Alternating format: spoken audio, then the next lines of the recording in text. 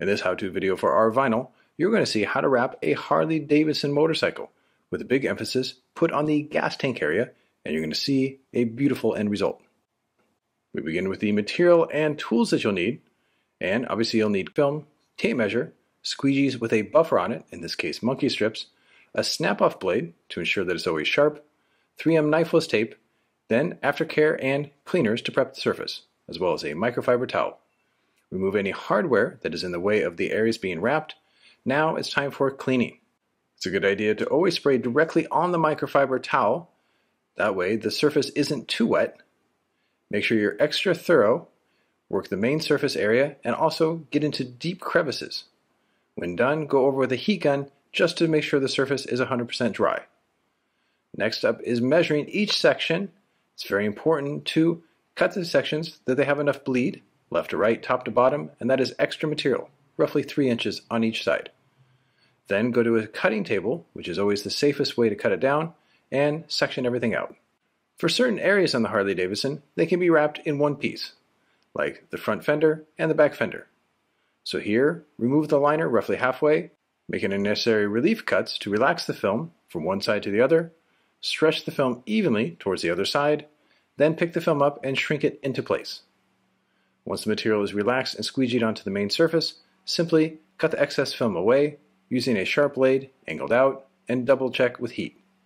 On the back section, which is a little curvier, keep the backing paper on to even out the stretch, tuck the material behind any raised objects, heat the film so it shrinks on the edge for that extra long-term hold, then cut the excess film away with the blade angled out from the edge.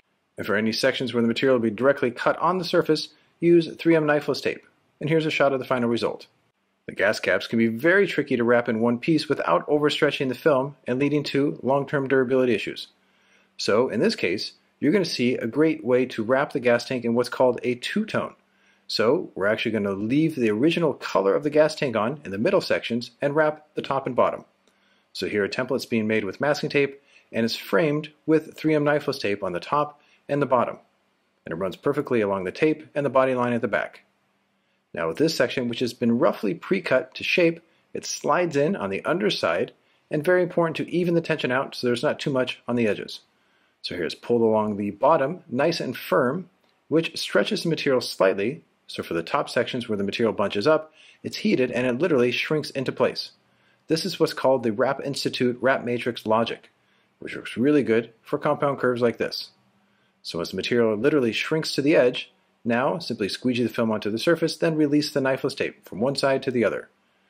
So on the top section, knifeless tape is used because it's a direct cut on the body, and on the underside, a knife can cut the film away. Release the excess film. Now here at the front, simply tuck the film into the open edge and cut the excess film away, because that's not a cut directly on the body. So with the bottom side of both sides done, now it's time to focus on the top. Remove the gas cap to make it much easier to wrap this area, but because the gas cap is off, it's highly recommended to immediately put masking tape over the area to avoid any fumes from contaminating the workspace. Once that's done, now it's time for install. So it's very important to start at the curviest section first. So pick the material up and feed it around towards this front side. Tuck it in safely, and once it's set right at the front, even out the tension a little bit left to right. And a good tip is to roll the backing paper into a tube so it acts like a handle. Double check that the front is even one more time, then heat and gently pull the material towards the back. This is again part of the Wrap Matrix from the Wrap Institute, as well as zero stretch, so the material is literally shrinking while it's being pulled.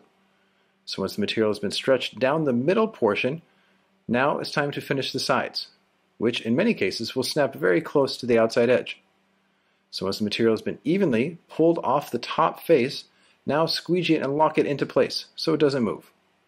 Now for the sides, pick it up and shrink it back right to the knifeless tape, and you see how quickly it snaps to the edge. On this section here now, heat the film gently and evenly pull the material to the outside edge. Be sure not to pull too hard. Once the film is right on top of the knifeless tape, squeegee it into place. Then repeat the same steps for the other side. Once both sides are set, add heat to activate the adhesive so the film holds the position, then simply release the knifeless tape in a long, steady pull. Work from back to the front, then pull the excess film away, and as you can see there's very minimal tension on the edge. Squeegee it into place and repeat the exact same steps for the other side. With the main area complete, it's time to focus around the gas cap area. It's a good tip to cut a 1/4 inch from the outside edge, add heat to shrink the film, then form it into place, first with the finger on the top edge, then with a tucking tool that comes from Rvinyl, deep into the groove. Cut the excess film safely away at the bottom of the gas cap, remove the excess film and come in with the tucking tool one more time to seal the deal, and add heat just to double check.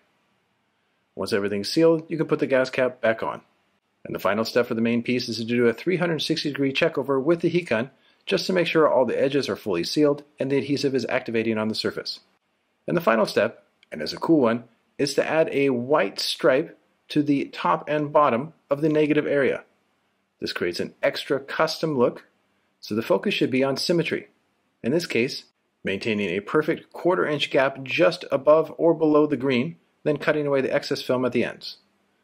And then the final step of this great install on this Harley Davidson motorcycle is to wipe it down with an aftercare cleaner to really enhance the shine and help with cleaning down the line. Make sure you do a full 360, and here's a shot of the final result. So you can see with these great tips and tricks that come from the Rep Institute and amazing tools and material from Rvinyl, you can customize a Harley Davidson quick and easy, even if you're an intermediate or beginner installer, because you got that great two-tone look that really helps minimize tension and makes the install much easier.